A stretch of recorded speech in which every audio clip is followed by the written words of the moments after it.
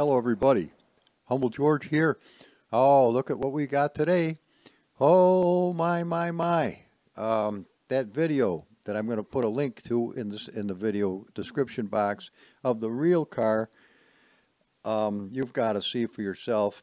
But come on and take a look at how we were able to do after 2 long days of amazing work to get this car. Now the skin is black, but it's not going to be easy to see everything that you might want to see, but let's get the lights on at least. This is as close to the actual video car I could have even imagined coming to. The breakthroughs that Squonky had on this one were so outstanding. There was no way you could ever say God did not direct his hands, because it was fabulous.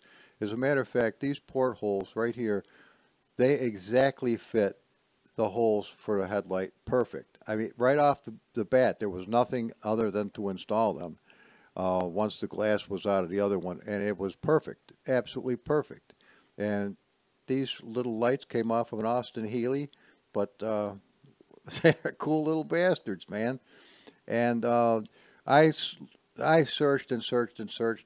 Squonky put me on the job to come up with a 440 badge, and I'm telling you, I raked my mind and my resources to the bone until this morning when the little voice said, gee, why don't you take a look at the core on that, old boy?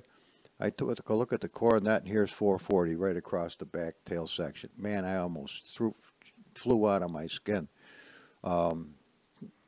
Take a look at these brake lights. Better than normal. They'd almost do what the old Thunderbirds did.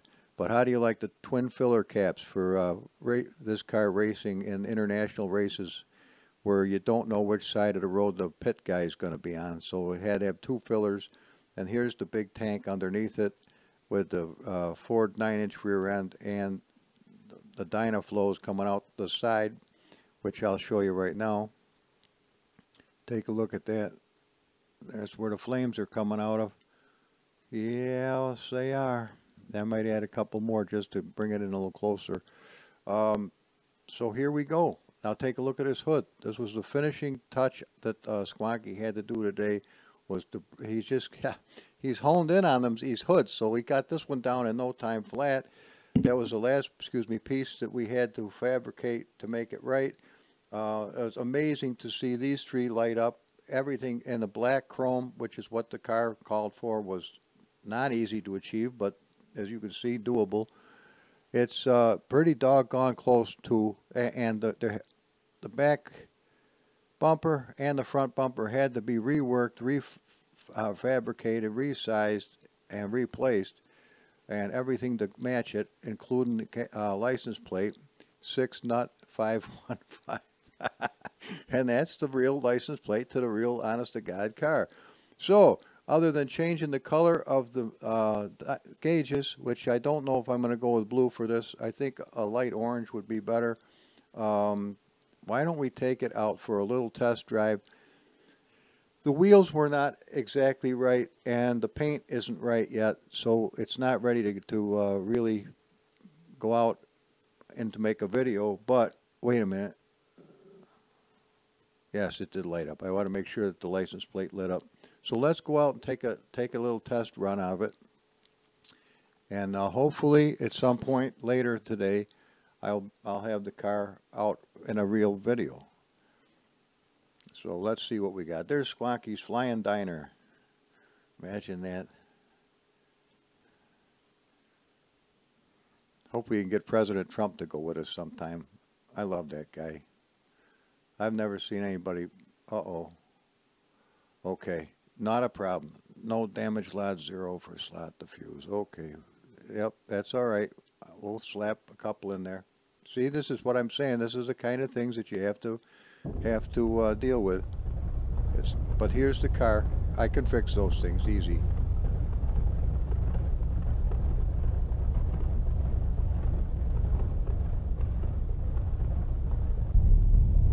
Let's get the hat right. There we go. Still sitting funny. Not sitting proper, I guess. Let me get the microphones where it doesn't feel like somebody's gonna gag me with this thing. Yeah, it's up. everything is old. You gotta bear with it. All right, let's see what we got. That's not too bad. All right.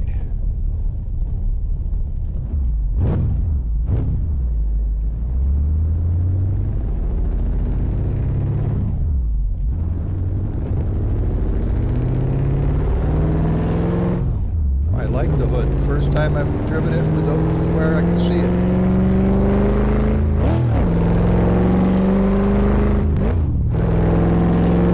Oh, this is nice. This is nice. Just gotta go to the paint shop. Needs a couple of decals, badges.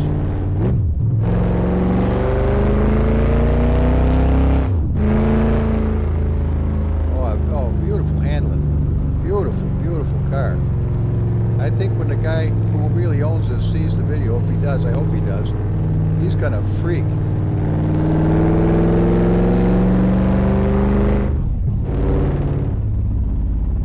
Now, let's jick right up to 100% turbo unicus. Once we hit the straightaway, and we'll see what this puppy can do. It's, as I say, early build, early build.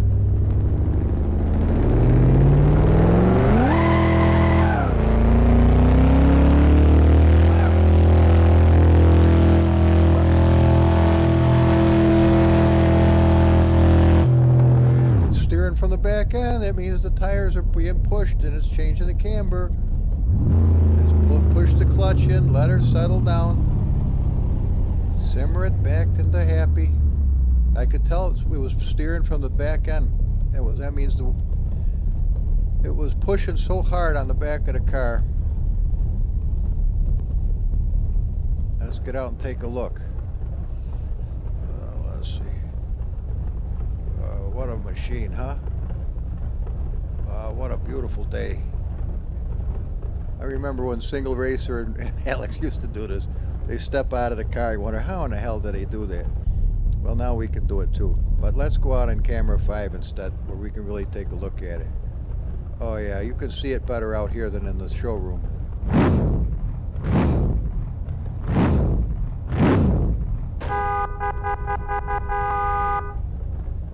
Yep, they dim.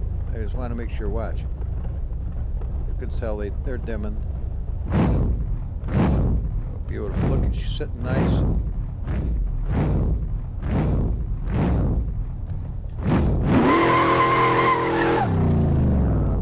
Yeah, I'm happy with it. I'm happy with it. Yeah, it looks good. Even the little tail spoiler, I didn't know how in the hell we were going to fabricate that. But that looks pretty doggone close to the original. You just wandering barbecue pit. All right, let's check it out. See how fast we went down the straightaway.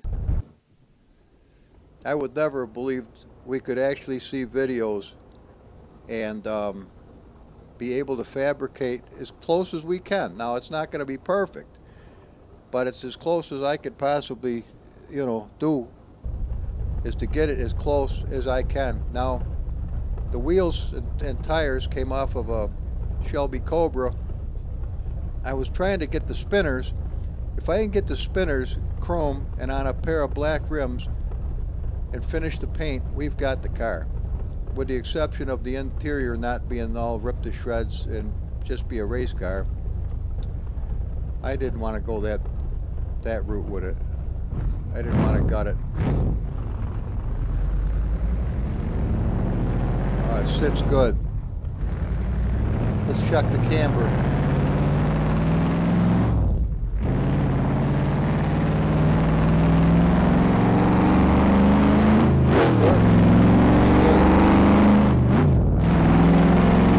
Back wheels are just right where I want them, but you see they're starting to bend. They're bending this way from the being pushed down. So at high speed, I know that's what caused it to steer from the back end. That has to be stiffened up. We'll have to have some more spring in the back. It's a shame though, because it rides so good now.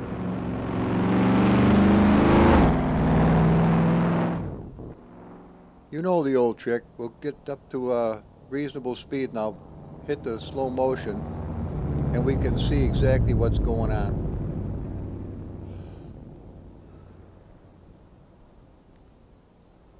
See, we took off in 6th gear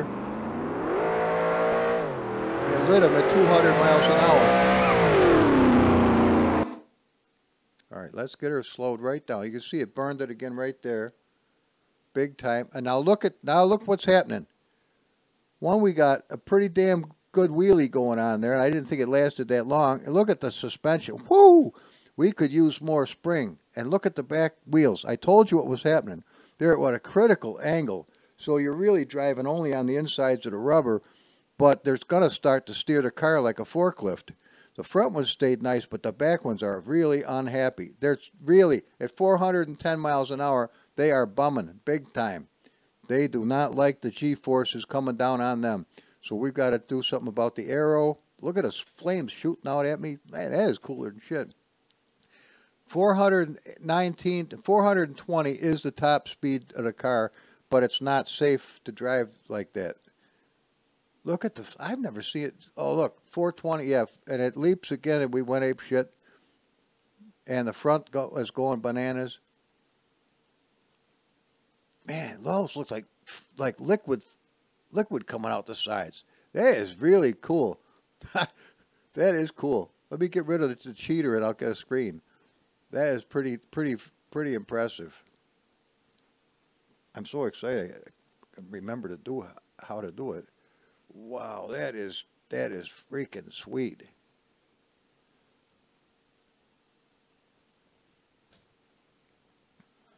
That is amazing. So, I mean, the tires are turning so fast, you don't even see them turning. Now they look like they're going backwards. They're going so fast. Isn't that a pisser and a half? So that's what I got today. I've got some chores to do, look online to see if I can find out what was the name of that red horse. It was a flying griffin or some type of a deal. It was for a Sunoco or Texaco or one of them. But that's what I've got to do today, is finish this up. And, well, let me know in your comments what you think. As I said, I will put a link to the real video so you can actually see the real honest-to-God car and the wonderful video they put out. And I'll see you on the next one. Humble out.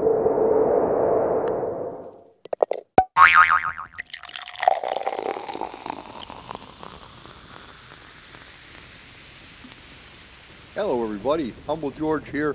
Take a look at this beautiful car. 1964 Ford Thunderbolt. One very, very famous machine, no question about it. It is a little champion. And take a look at this puppy. What a beautiful ride this is. But if we would like it to sit like this right off the bat, because it has to be adjusted in order to do so with a setup, wouldn't it be nice if we could just play it? Well, it will be nice. Look at all the wheels. They're absolutely, I just fine-tuned them with something that I'm going to also share with you. And, well, let's take a look. What a sweetheart of a car this is. I worked on it most all day yesterday. I actually didn't expect it to be a car that I was going to keep and enjoy. But, well, come on. Let's take a little jaunt in the rascal, and you'll get to see for yourself. Now, it's set up to 60% turbo. We sure don't want that, so let's cut her back down to 10. And we got our interior lights on. We can see all the gauges nice. Let me set my hat perfectly well. There we go.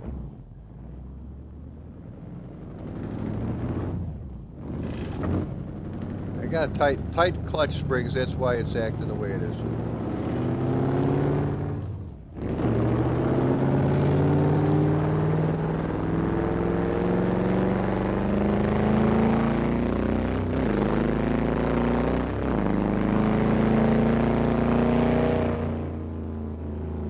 Set the wheel.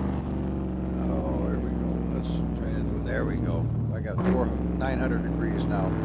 I don't know why. Ever since I put the G27 on the Windows 10 machine, I've had to it defaults to 200 degrees. I don't know why, instead of 900. So I have to reach down, and there's 3 buttons on the console for the shifter, and you just press them and you go right back.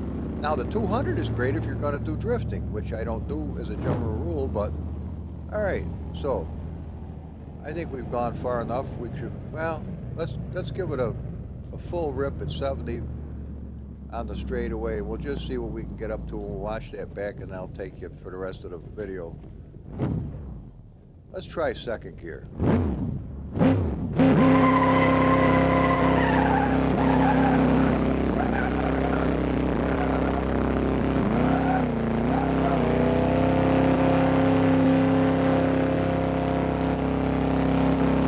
That's full rip right to the firewall. And look how nice she handles though. These bigger cars handle so much nicer. Now we'll lay on the binders. Yep, they work real good. These brakes were not too strong when I first got the car, but Swanky did a nice job on it. They're probably smoking. Yeah, they're smoking. We smoked the brakes, guys. Woohoo! So let's take a quick peek-a-rooney at the replay. It may be, well, it would have been lengthy if I don't just snip off the whole beginning of it, where I was visiting with you. Look at those biplanes scooting by. I wonder if that's why they call them biplanes. Or I may have to leave that alone. In today's world, it could get me a strike on YouTube probably, because some foul comment I didn't mean to make. Okay, so take a look at this puppy.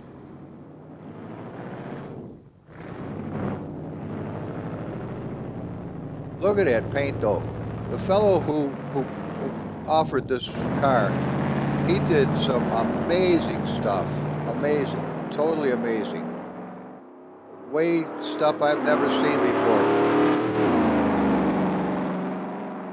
And of course, we've taken it and done stuff I probably don't think he's ever seen before. Now the car acts like it's supposed to. Well, maybe a shade or two beyond.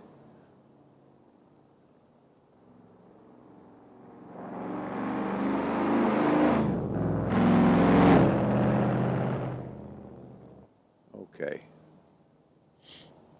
Coming through the trees. Now this won't be a lengthy video. I've got too much else to do today. But I did want to turn you on to this because I'll offer this car at some point.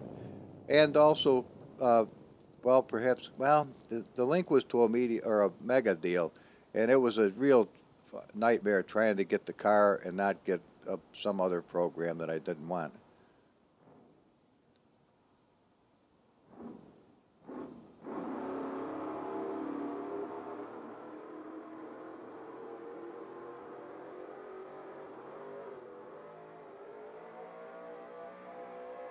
We're catching Jody's camera. 377. We beat Jody's camera at 377, almost 78. So that'll tell you how fast the car will go. And here's the car stopping like a champ. And I can't get over that paint though. That paint is freaking out of hand. I've never seen such magic done to paint before. That is friggin' amazing. Okay, good enough. Oh, good enough, guys. I got stuff I got to get done. Oh, yeah, sure I do. And the whole reason I was showing you this was to show you something else. Forgive me. All right, let's get out here. Lord have mercy. Lard, not lard. I don't think that would have any mercy. Okay, come on here. Come over here. Where are we, Humble? We have no idea. You're jumping around like a jumping bean. All right, well, here's the deal. What I was trying to do is get the tracking perfect so I can get as much tire out to the outside of the car without it rubbing through. So I found out that I could do, here's the tracking at a rear wheel. That was what we were concerned with. We have a 1.411, and that's as far as I can get it out. And that was taken into consideration the graphical offsets. Now, if you're not familiar with graphical offsets, which I wasn't until I asked Uncle M years ago, and he explained it to me what it's all about. Let me get this one back to where it goes. How he escaped, I don't know. Okay. Now, what is graphical offsets? Well, When you build a car in a 3D editor, you place things where you can see with your eyes and numerically they are supposed to go. Well, that's all dandy. But once it gets into Assettocorsa, there are other things like graphical offsets and these other files that move things around. In other words, I could have the tires exactly where they should be in the editor, but as soon as I bring them in and take a file from another car, which didn't start as this car, so God only knows where everything is, you have to adjust it by the numbers. Hopefully it's close. Otherwise, it's a real nightmare. But once you get it real close, this is the fine-tuning. Think of graphical offsets as the fine-tuning of where those wheels and suspension parts have to be, because not only the wheel but the suspension part has to move at the same amount, or actually, if you have, say you have a brake caliper that isn't properly, it isn't in exactly the right spot, though the wheel is. You can adjust that because it's not really, it's a part of the wheel, it's a sub part, but it isn't the wheel. If it was the wheel, it would go round and round and round, same as the wheel does. I pulled that shit yesterday and found that out myself. So, think of graphical offsets as the various fine tuning that you could do to the wheels of the vehicle. Now, this has to do with bringing them closer to the center of the car or pushing them outside the car. Literally, you could have them a block away, but it would really be screwy. But you don't want to do that. Anyways, that's the fine-tuning of the deal. Now, if you already know about that, that's no big news to you. But if you're new to Assettocorsa or to any of this kind of monkey business, this is going to be a help to you. Now, as far as the setup goes, I've got that in pretty good shape. And we do have, let me get down to the bottom. Forgive me, I get to scoot right along here nice. We get right down to the bottom to the drive line. We've got differential preload. We got front bias, 64% set as a minimum, which is where it should be, to my knowledge. The brake multi, you can have as little brakes as 90 if you want to go back to the 60s, or you can have 200. And chip your teeth on the steering wheel. Now, the newer content manager and such needs steer assist, from what I've been told, to be a minimum of 100 for the cars to work properly. Now that could be a crack of shit. But that's what I was told. Anyway, the differential power, 10 to 90. I don't see why you would want 100. I guess we could do that just to say we could do it. But I guess that would be totally both wheel drive, posit traction without any limited slip whatsoever. That's what I would assume. Now the differential coast, minimum of 10, maximum of 90. Actually, it should be set at 45.